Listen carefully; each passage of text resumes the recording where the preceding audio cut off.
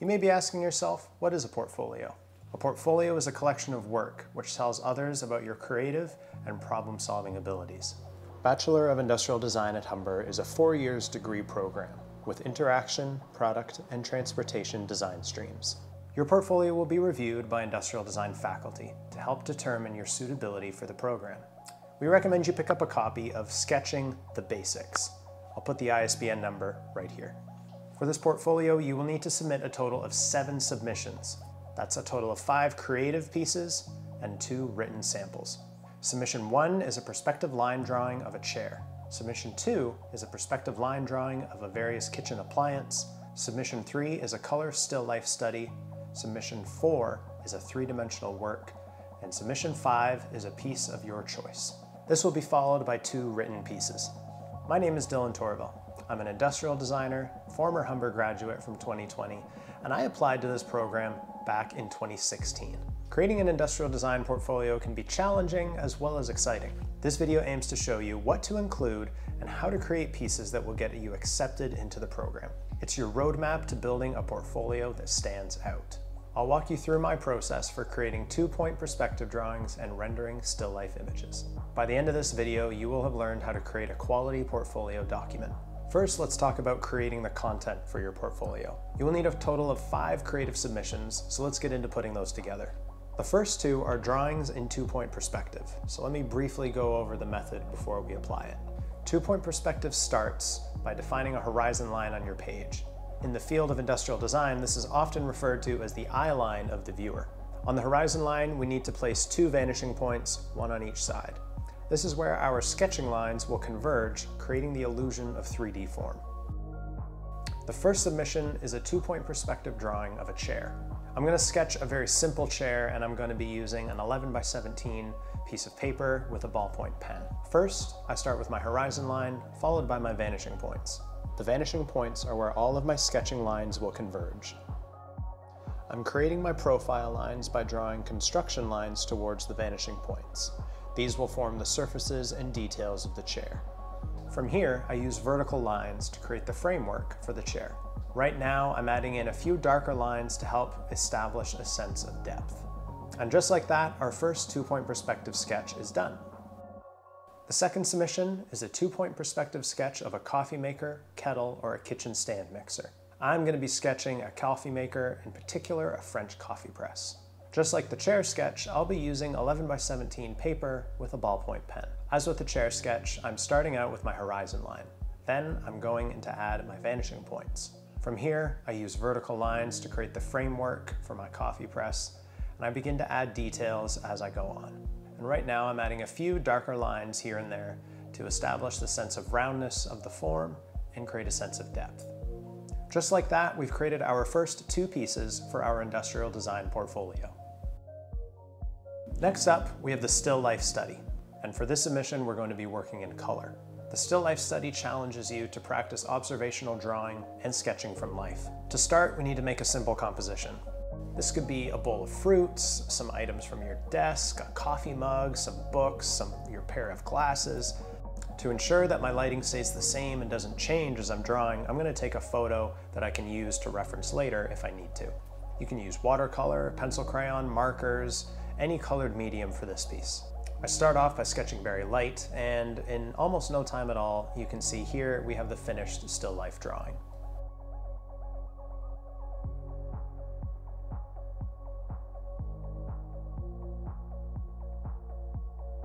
For our next piece, we're going to be tackling the 3-dimensional work. This submission, the 3-dimensional piece, is all about demonstrating your manual construction skills. The sky is the limit here. I made a model skyscraper for my portfolio application back when I was in high school.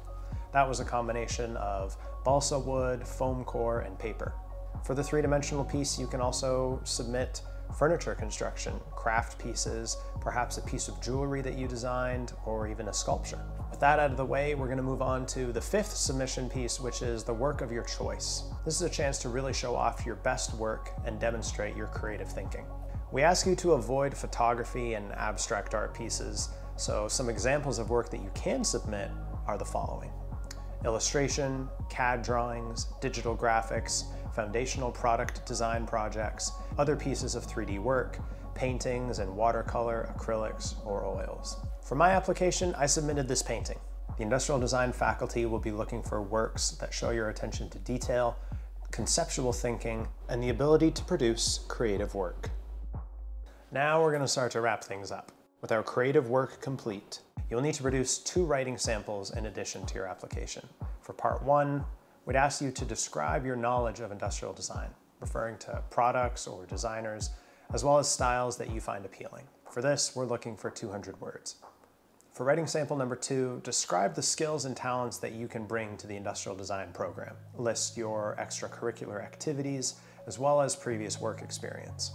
How do you think that these experiences will contribute to your perspective of design, as well as a student of design? We're looking for this in about 250 words. Now that that's all out of the way, let's go talk about scanning and bringing our work into the computer so that we can submit our portfolio. Scanning your work is very, very, very important. The way that you are presenting your work says a lot about who you are as a prospective designer. Skewed scans with yellow light of your work on your kitchen table just won't cut it here. You can scan your work on a normal computer scanner if you have one, but if you don't, there are many apps that you can get on your phone that work just as well. I prefer to use Adobe Scan, but PDF Scanner and iScanner work very well. You can also contact your local office supply store for scanning services. I like to scan my sketches on the floor near a bright window. The more light you have access to, the better. This is going to give you cleaner scans with more detail. Now go ahead and scan your drawings. I'm going to be using Adobe Scan for this, and Adobe Scan automatically saves these as a PDF, but you can also save it out as a JPEG image if you want to. I'm going to email these to myself, download them on my laptop, and then we're going to get into putting this thing together. When you're submitting your portfolio, you need to submit this as a PDF file. Fortunately, there are many ways to do this, and all of them work equally as well. It simply depends on what software you have access to. If you're using Adobe software like Photoshop, Illustrator, or InDesign, exporting a PDF file is very simple. Other programs that can convert files to PDFs are Microsoft Word and PowerPoint, online programs such as Canva, Figma, and Miro, as well as Google Docs and Google Slides can export PDFs. As an example, I'm going to show you how I would put my portfolio together using Microsoft Word. I'm going to open up a new Word document and start by inserting a 1x2 table.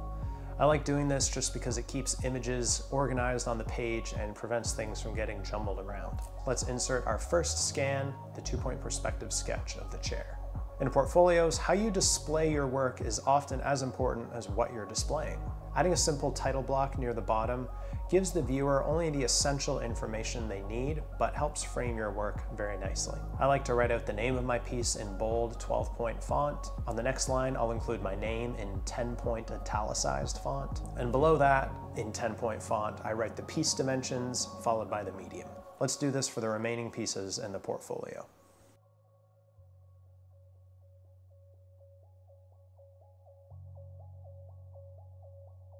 Now that we're all done, head up to the left-hand side, click File, hit Export, and then follow that to Create PDF/XPS document. Just like that, you've made your first portfolio, and it'll be the first of many. Trust me. Now that you have created a portfolio and completed your writing samples, it's time to apply. Head over to the Industrial Design website, click on Admission Requirements on the left-hand side of the screen. The info that is shown here is exactly what we've just gone over in this video. Head down to Submission Instructions, click this, and you'll be redirected to Humber Slide Room. Now scroll down until you see Bachelor of Industrial Design, click that link, and continue from there to upload your documents. Thank you so much for watching this video. If heading into the world of industrial design is on your to-do list, or you've already applied and are looking for some portfolio guidance, use this video as a resource and dive into it headfirst. I'm excited to see what everyone creates. Good luck with your goals and have an amazing day. Catch ya.